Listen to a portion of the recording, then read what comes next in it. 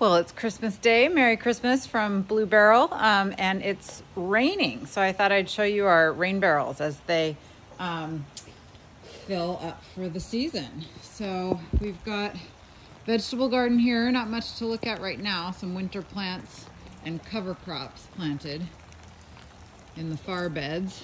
And then here's our trusty 8-barrel system. So this is actually collecting from a pretty small segment of our roof, but we had room for the barrels here. If you've seen my other videos, you've seen on the other side of the fence, we have 3 more barrels collecting from a different downspout.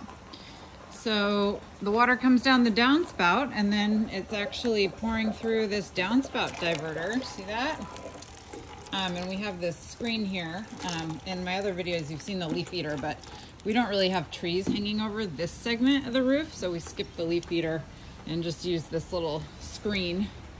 And you can see we're about halfway full. That little black ticker here is halfway between the full and the empty.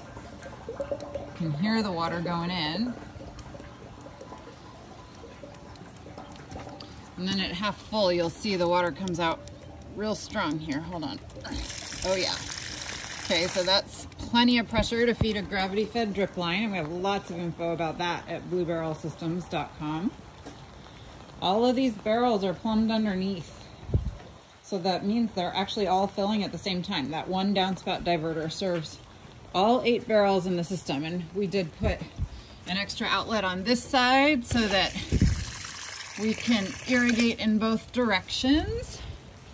And then let's see, here we go. Here's an elevated spigot for bucket filling. That's how we fill our watering cans. And then just for fun, on the other side of the house, we've got 7 more barrels. And again, no real trees overhanging this segment, so we didn't use a leaf eater. We've got the same downspout diverter here. Eventually I will tack this to the wall to stabilize it, but even if it's sagging, it still works. And listen to this. And when I lift it, you can really hear all that water going in there. So 7 barrels on this side, and similar, you see we got the irrigation connection there, and then a raised spigot here for filling buckets. And we did stick another spigot on here. So real flexible design, as many barrels as you want. Fills from one downspout, and you can stick the spigots wherever you want them. Our DIY rain kits are really flexible like that. We give you all the pieces you need. You get to choose exactly where you put everything. So again, all this stuff is at bluebarrelsystems.com. DIY kits and the barrels available for local pickup all over the USA. Thanks very much.